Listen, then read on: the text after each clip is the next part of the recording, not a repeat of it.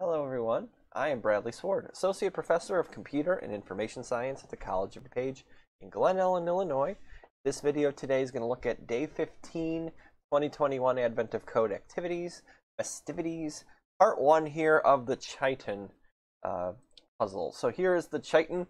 You are supposed to get yourself from the upper left-hand corner to the lower right-hand corner, basically going through the least amount of risk, and every number is a risk value. I guess it only goes from 1 to 9, which makes sense.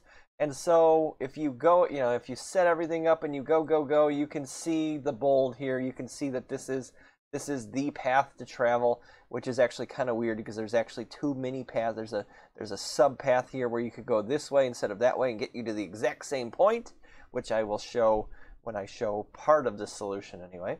And so I do not have this complete at the moment, as you can see, and it's not because of lack of trying. It's been 15 days of this. I can't stay up till 3 in the morning every day.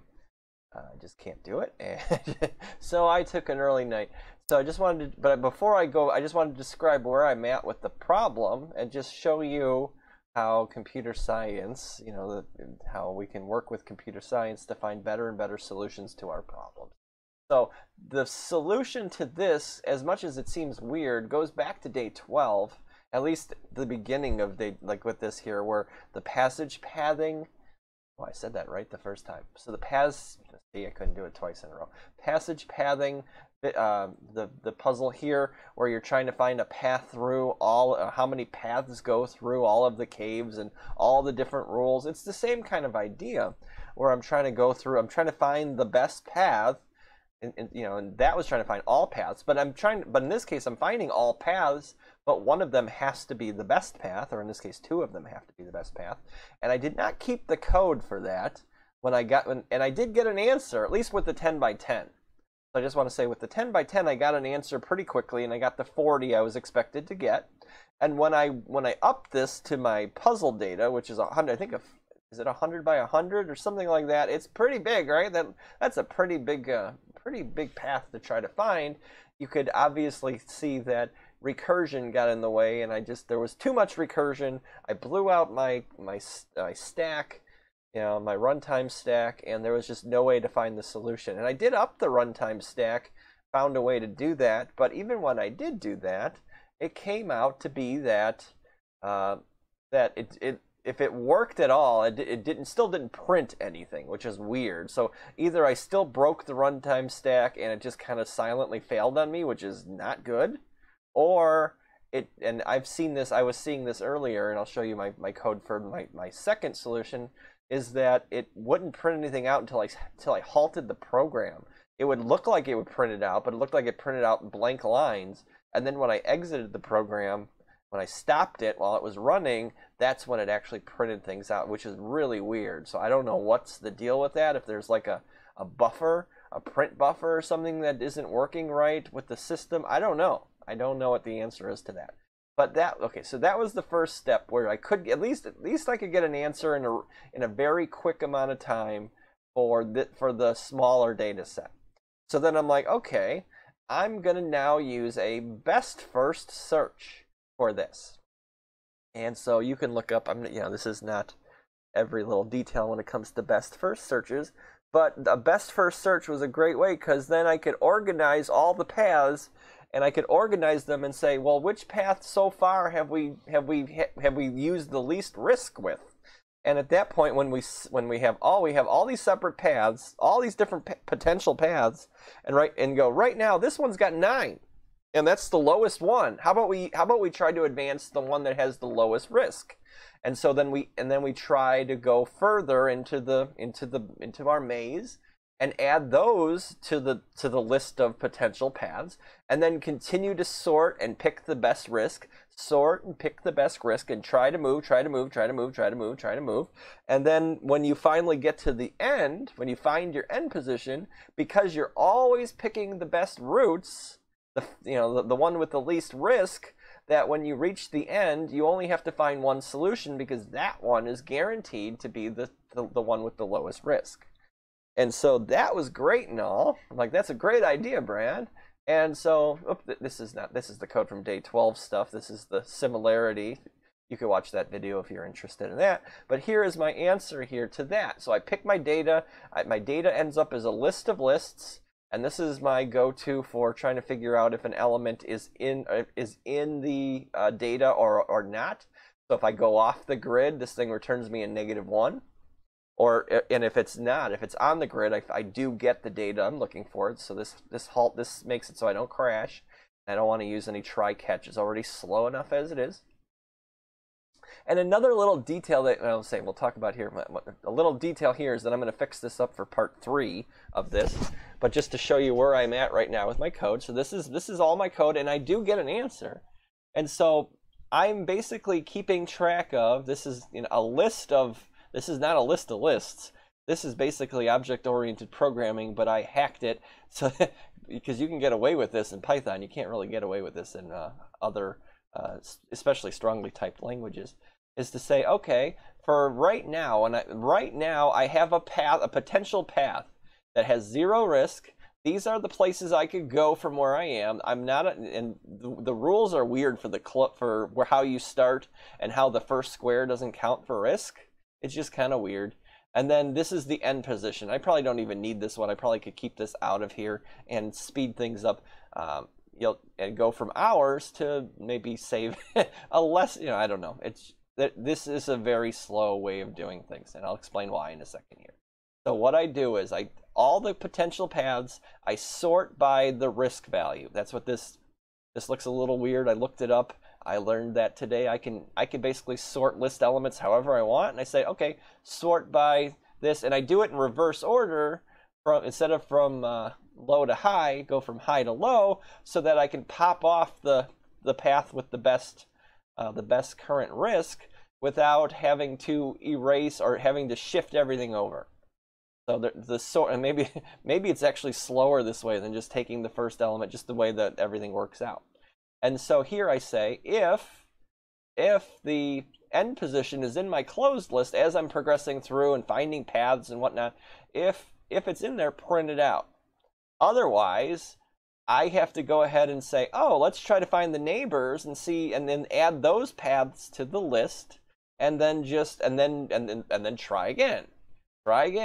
And so also I'm learning about this deep copy stuff that, this is a big Python thing. This is a big thing with when you copy data, what are you actually copying? And a lot of Python is copying references to things. And when you pass a reference, that means you're passing a memory address to something. So you're not passing a copy of the data, you're passing a copy of the address of where the data is. So what that means is if you change something in one place, you're actually technically changing it in both places or all places because they're all pointing to the same memory. And so for this kind of thing, and since this is so slow, I can't experiment with it until I get it working for part 3, is that I don't know if copy and deep copy is actually needed for this. But I can almost guarantee it is, because there's so many references being moved around under the hood that I don't need things being changed in one place and then affecting all the other paths along the way. But basically, this is where we're going here, is just to say, okay, if there's something on the open list, put it on the closed list and take all the neighbors, throw it on there if you can, and then keep going and keep going and keep going. And like I was saying, when you finally do hit this condition, that the way everything is sorted, that the first one you find is going to be the best one, because you're always sorting by best risk, so you're always finding the lowest value. And I wish I could, oh, where'd it go? There it goes. I wish I could tell you that I could run this thing, but this thing took hours. I don't know how many. I went to bed at 2 in the morning, and I was doing other things. It's finals week, so I went to bed at 2 in the morning, and sometime between 2 in the morning and a little after 7 when I woke up for my kid, that I had this in front of me. And this, like I was describing, there's 2 separate ways to get from point A to point B, and this is where the start of this is, from 1, 0 all the way to 9, 9. And if you run this out, you will see that it matches this path exactly. And then the other one matches it where I go right instead of down, but right and then down instead of down then right. That's because these two data values are exactly the same. But again, this took hours. And so the reason for that is, and this is where I got thrown off by the description of this. It says that is, don't count the risk level of your starting position unless you enter it. Leaving it adds no risk to your total. And this comes down to why this thing takes hours. The reason why this takes hours is because, just think of it from the starting position. There's only two places I can go, right? I can go to the right and I can go down. But then from there, I can go back, technically, because this is not on the closed list because of the way the rules are. But why would you ever go back?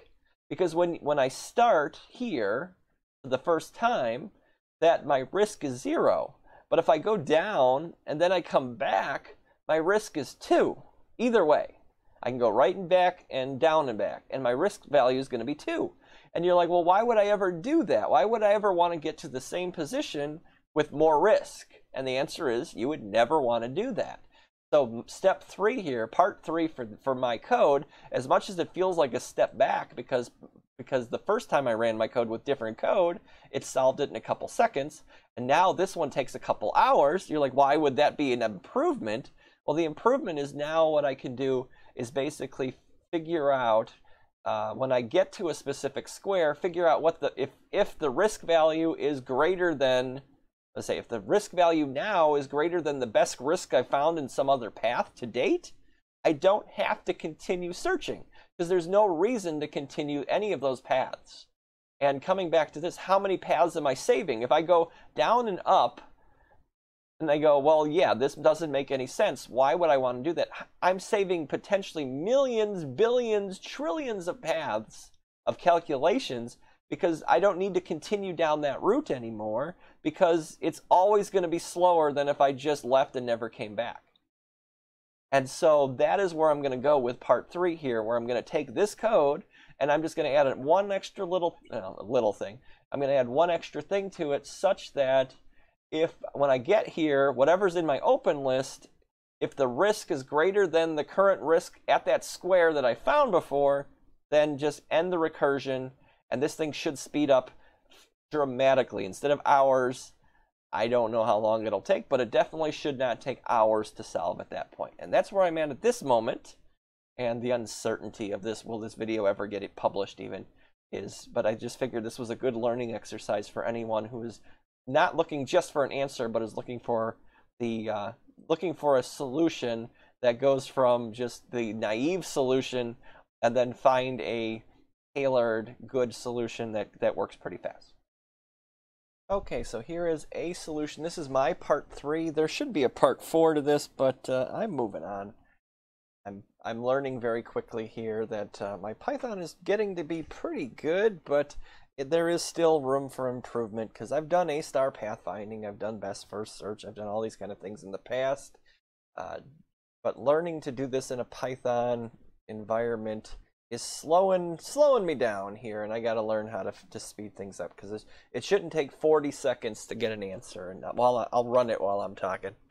And so same thing goes. Data is the same thing. Element is the same thing. Now I added the best paths list of lists. That just keeps track of the best look for everything up to a certain point. Let me put a breakpoint in here.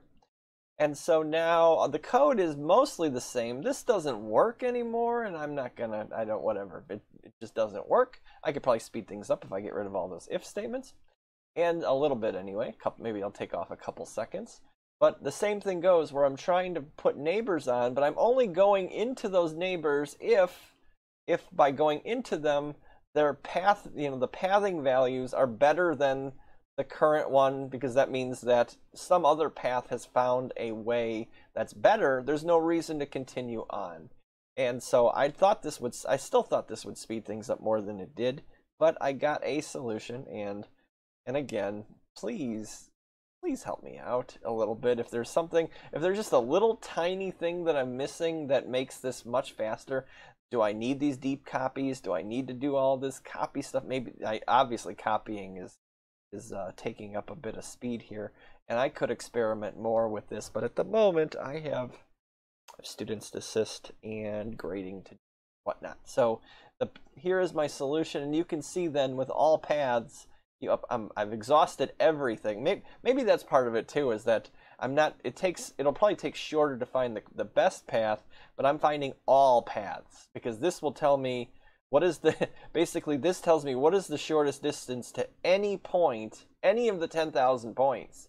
And I only care about, I only care about 1 point. I only care about the one on the back, in the lower right-hand corner. So that could be part of the reason why it's slower than it needs to be, is that that at a certain point I should be able to say, oh, I found the best value, but I'm still trying to find things in vain because of the way I set up my list.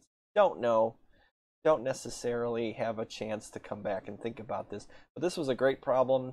This is great computer science problem here. Oh yeah, my solution of course comes out as 487. And it's funny though, I was trying out as I was trying other solutions, trying to figure it out. I did try 491, 490, 489, 488, and then and for what because those are the values that came up. And then I finally got when I finally did it correctly, I do get 40 of course for the easy case, and then I get 487 here. So this is a longer video than it needs to be, obviously, but this is just to show you guys that there's always improvement. There still is improvement, and maybe another time I'll revisit this, come back and solve this, because this is on my grr list. I got a result, but I'm not 100% happy with it. But if this was my job, I would continue forth. But this is not my job. Have a great day, everybody. I'm gonna work on part 2 soon. I'm running a little behind now, but that's just the way things go. Right around finals week here for me. This is where I start to tail off. So have a great day, everybody. Take care. See you around.